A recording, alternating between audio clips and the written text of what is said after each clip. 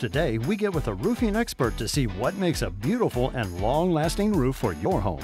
We'll show you how you can eliminate clogging debris in your rain gutters. We'll check out the latest in sump pump backup systems and alarms.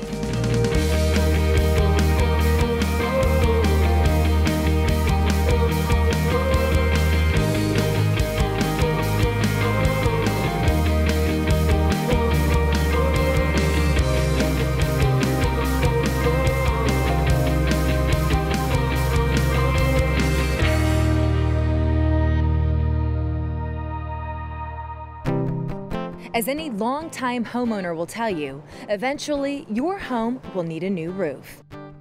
After years of exposure to the elements, materials age and their performance could be weakened.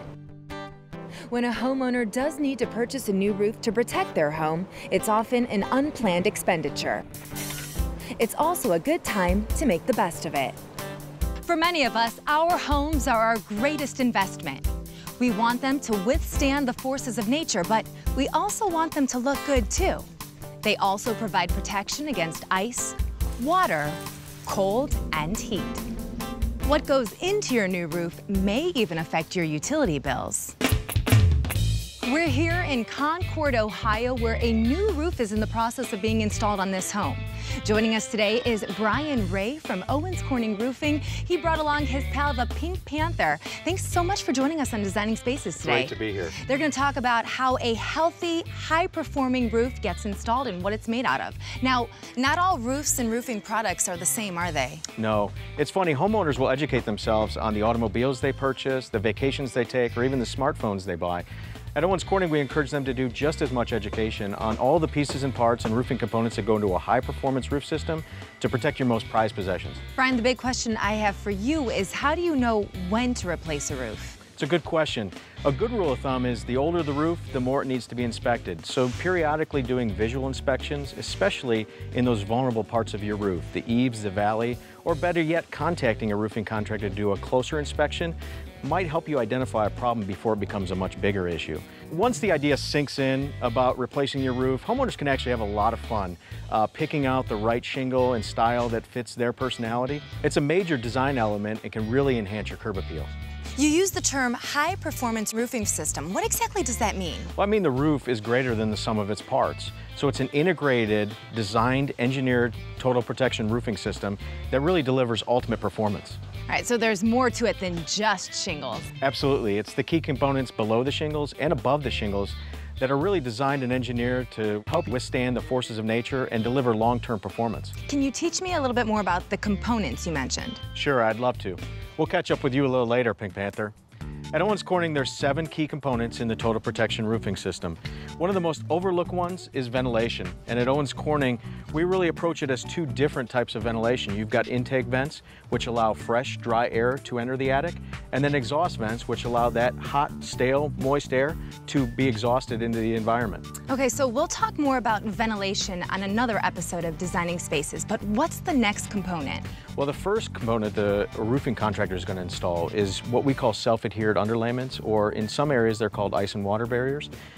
They're required by code, and they're key to helping mitigate any damage to your home due to ice dams. They're specially formulated with rubber and applied right to the deck and actually seal around the nail as they install the shingles from above. And so because of this, we're going to install this on the most vulnerable areas of your roof, on the eaves, the valleys, or even skylights and penetrations, anywhere where we want them to be waterproof. I can see how important this component is, and we haven't even really started talking about shingles yet. No, we're almost there, but not quite yet. So next, we're going to install the underlayment on the rest of the roof. Now, this is key to helping keep the deck dry prior to the shingles being installed. They're also help with wind-driven rain once the shingles are installed. Now, the underlayment can be either traditional organic felts or synthetic materials which have a higher tear strength and are less susceptible to wrinkling. Next, we have starter shingle. Now, this is really your first course of shingle and is applied right on the lower eave and places the sealant bead right at the lower edge of the roof, which can contribute to a higher wind performance for the overall roof. Now, some contractors may try to cut corners and use a traditional 3-tab, but it really doesn't place the sealant bead right on that edge, so you might be compromising some wind performance. Now we've gotten to the part of the re-roof job that most people think about. It's the shingles themselves. The job of the shingle is really to provide that weather protection, but also an aesthetic value. So this is where homeowners can really have fun. There's a lot of different sizes and shapes and colors to choose from, so they should reach out to their roofing contractor to find the one that meets their needs. All right, so you mentioned different colors and shapes and sizes. What kind of shingle is this? So now that's the final component of the Total Protection roofing system.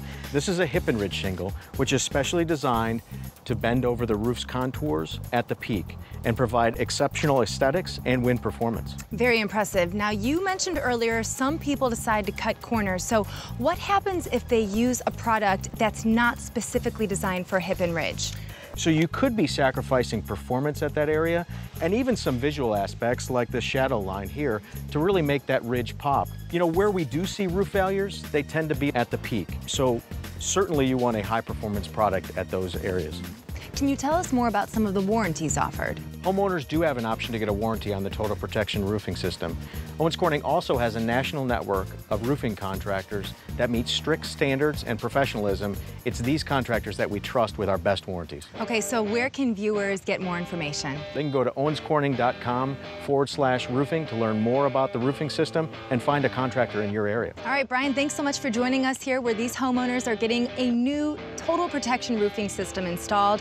And as always, if you want to view this episode again, all you have to do is log online to designingspaces.tv. And while you're there, you can also find a link to the Owens Corning website. Here in Concord, Ohio, I'm Nicole Marcelino for Designing Spaces. We'll see you next time.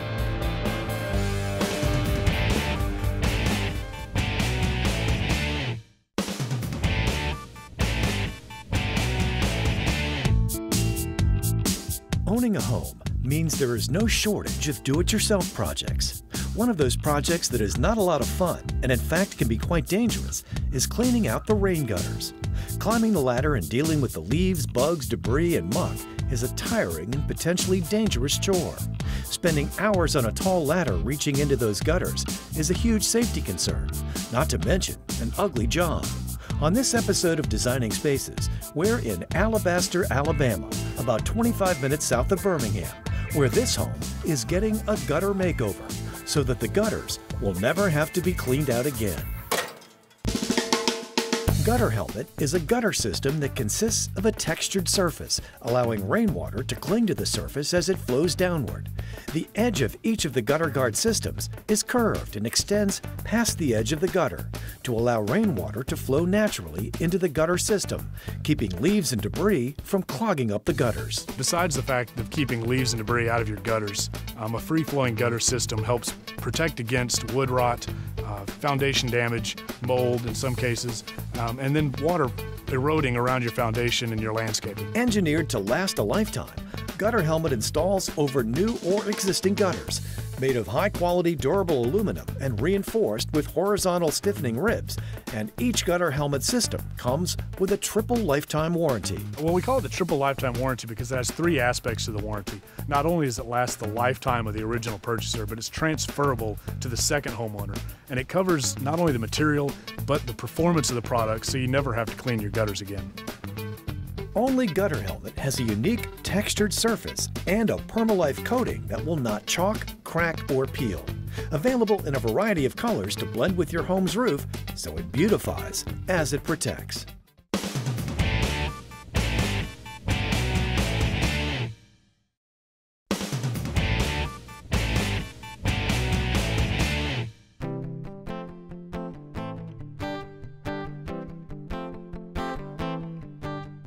Water is an essential part of our daily lives.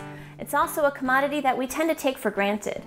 But have you ever stopped to consider the cost and inconvenience when you lose water to your home sink, shower, or washing machine? And what if your home's basement was damaged by a flood? Imagine a system that could warn you in advance of any potential problems, whether you were home or away. Joining me today is Taylor Crenshaw, an expert on this from Pentair's Flow and Filtration Solutions business. Taylor, the potential for damage from flooding can be significant. Why is this such a problem? Well, oftentimes homeowners insurance doesn't cover you for flood damage. And according to the National Flood Insurance Program, a single incident can cost upwards of $30,000 on average. $30,000? That's a big hit to take. It's a very big hit to take, especially if you're not covered. And while your primary sump pump will generally protect you from these situations, if your power should ever go out to your home, your primary pump doesn't work. But with the Myers battery backup unit, because it runs off a battery, it's able to kick on when your primary pump doesn't work. Oh, I see. Let's go take a look in the basement. Yeah.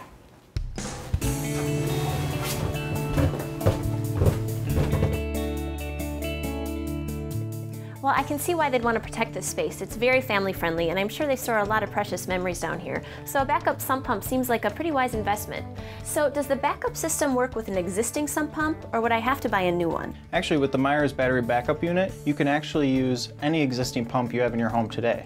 And you're going to be protected for days on a single charge. Oh, that's fantastic. Yes. Now, what if I were on vacation and my backup system was running? Would that be a big problem? Potentially it could be, and until now, there was no way to communicate back to the homeowner the situation. However, new technologies and sump pumps are addressing this problem and further protecting you from flood damage. Okay, like what? Well, actually, Pentair is the first in the industry to allow you to have constant contact with your water system through a new technology we call Link2O. Now, Link2O allows you to have one single source for email and text alerts if there's ever a situation with your sump pump to help you avoid flood damage. Okay, so what kind of information is available? And can it go right to my phone or my tablet? Yes, you're able to use this with any mobile device that has email or internet access. So once you get that alert, it'll tell you things like your power's off, your internet connection's lost, or your battery backup unit is running, so you can address that problem immediately. And you can also connect your local plumber to your unit, so they'll also get that alert at the same time you do, in real time. Oh, that's very convenient. Now, this home gets its water from a well, so what should homeowners like myself know?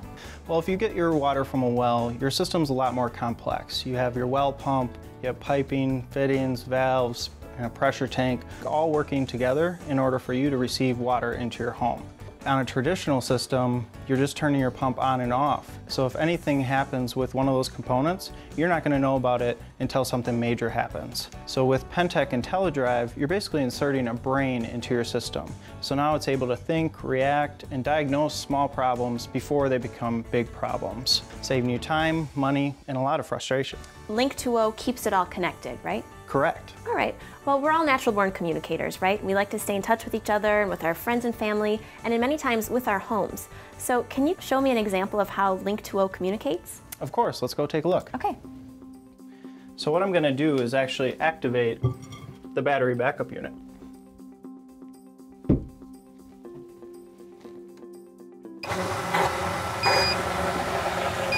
So now that it's activated, you should get an alert to your phone. As a matter of fact, I did. There you go. So now it's telling you your battery backup is running, Okay. which indicates there's something wrong with your primary pump. That makes sense. So now you can go to mylink2o.com and view more information on it. Okay. You log in and you'll see all your devices, so your battery backup unit and your Pentec IntelliDrive. Once you go to your battery backup unit, since we activated it, Right. it shows that your primary pump is error, so it's not working, and that your battery backup pump ran. That's fantastic. So now you're able to know what's going on, and similarly with the Pentec IntelliDrive, you're able to see the status of your water system. That's fantastic. Well, thanks so much, Taylor. This has been a great example of how our homes are getting smarter. Thank you. If you want to see this portion of Designing Spaces again, visit us at designingspaces.tv. You can also find us on Facebook and Twitter.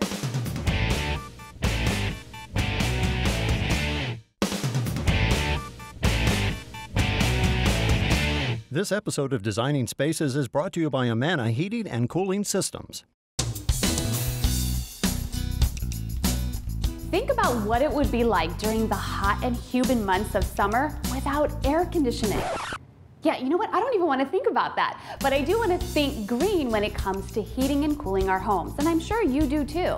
There are so many improved and green technologies when it comes to central heating and air conditioning that are energy efficient and more cost effective than ever before. So Designing Spaces decided to come to this beautiful home to check one out. And joining me today is Jim with Amana and Gino with Service America, an Amana dealer. Guys, welcome to the show. Hey, Debbie, thank you. Well, Jim, last time you were here, we were talking about different systems, but this time, let's talk a little bit about energy efficiency.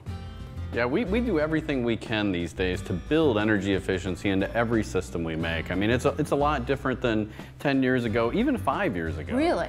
Customers are far more tuned in to energy efficiency, and they want to put something in their house that's going to keep them comfortable and also have reasonable utility bills, so they're not paying through the nose, you know, just to keep themselves comfortable in their house. Absolutely. But when did Amana start making heating and cooling units?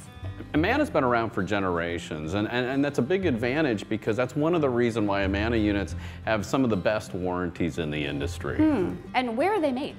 They are made here in the United States. Everything is assembled here in the United States in one of 4 plants that we have here. So, you know, we do everything we can to keep production right here in the States. Perfect. We like hearing that. We purchased this house approximately a year ago, and when they did the inspection, they told us that the air conditioning was coming up on 15 years. So we figured it was time to replace it. We chose Amana because of the benefits that they offer. One being access with your smartphone to the controller, the lifetime unit replacement, and obviously the higher SEER, which is more cost effective for us. And Gino, tell us a little bit about the newer units. Well, the newer units are much more efficient, obviously, and the SEER ratings, which is the actual efficiency rating, is higher.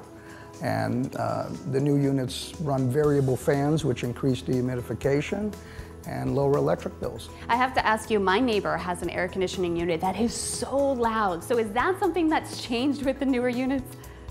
Yes, definitely. Okay, good. And I have a card for you. I was gonna say, could we go talk to my neighbor? Okay, perfect.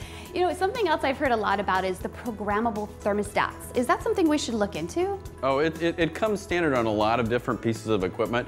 You know, it allows that homeowner to go ahead and set up a schedule in their thermostat. And they usually do it when they first get the system or the other new thermostat. And it allows them to go ahead and set that up so that even if they're not home, they know that that system is going to be running in a setback mode, so they're not heating or cooling the home when they're not there. Perfect. Extra step on that, today, a lot of the products that we sell have remote access. So that means that you can go through your phone or a PC and remotely adjust the equipment. Even if you're in another country, you can get in and make adjustments to the operational characteristics of the system. You can also have fun with that if your husband or wife is home and you can just change it on your phone while they're there. There's a limited amount of amusement there, yeah. I like it. Humidity control is very important here. So we're looking forward to that with the new Amana system. What about the maintenance on the newer systems? Is that something that we need to know about? Well, maintenance should be done always on any air conditioning system at the beginning of the cooling season, closer to the coast twice a year. But generally, yes, every year maintenance should be done on the system. Okay. Now, what if someone's watching and they have an older unit? So what is something that they should look out for so they know when it's about to die? First thing is your electric bills and the decrease in cooling. Okay. A lot of times people look at their system and they say, oh, it's working fine, and they really don't know that it is or it isn't. Right. They should call a service technician and have them come out and evaluate it. Okay. Generally, 10 years is about the lifespan of a system, so we recommend at that point in time. Good number, so around the 10-year mark. Yeah. Absolutely. A lot of times you'll get abnormal noises too with either the outdoor or the indoor piece of equipment, just things that you didn't hear before. And it's always a good idea, especially before you get into the, you know, the middle of the summer or the middle of the heating season, to get somebody out there and take care of it so you don't have any unwanted shutdowns in the middle of the, you know, the heat or the cold. Don't outside. ignore any unusual sound that you hear. Okay, perfect. Guys, thank you so much for being here, really giving us such great advice. We appreciate it. Thank you. Thank you. Well, if you've missed any of what we covered here today, we're going to have a link to Amana on our website at designingspaces.tv. Just look for the Think Green video. And you can also find us on Facebook and Twitter. Thanks for joining us today. We'll see you soon. Bye.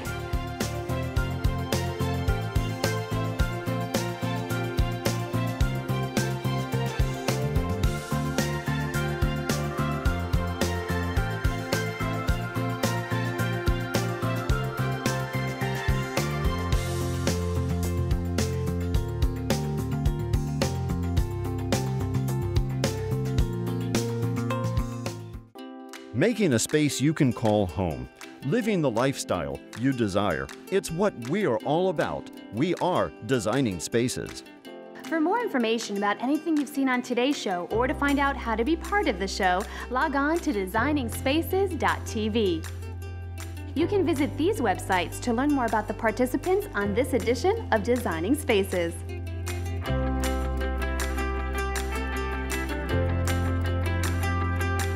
This episode of Designing Spaces is brought to you by Amana Heating and Cooling Systems.